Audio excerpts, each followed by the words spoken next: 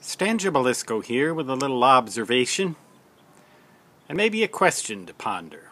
I was watching my favorite blog yesterday. By watching, I mean there was a video on it.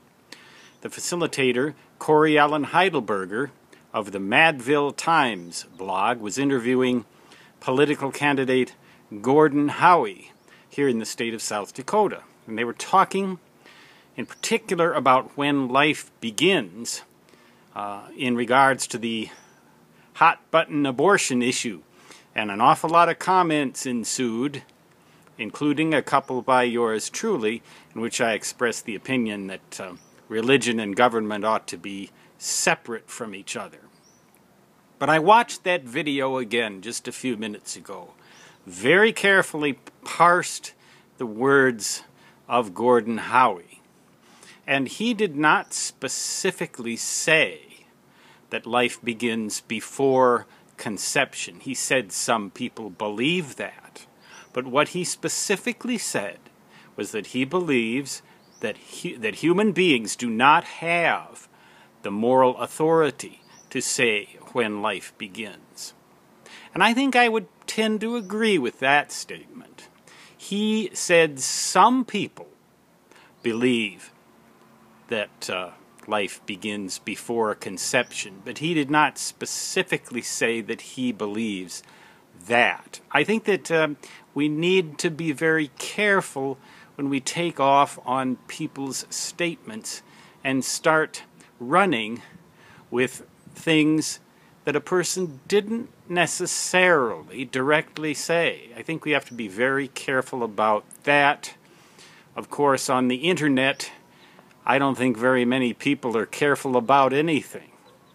I try to be, but sometimes I do get a little bit off, and maybe this video is one of those times.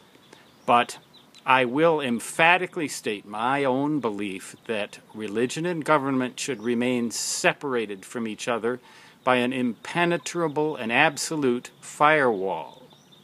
Religion should have nothing to do with government, and government should have nothing to do with religion, at least not in the United States. Other countries can make those decisions for themselves.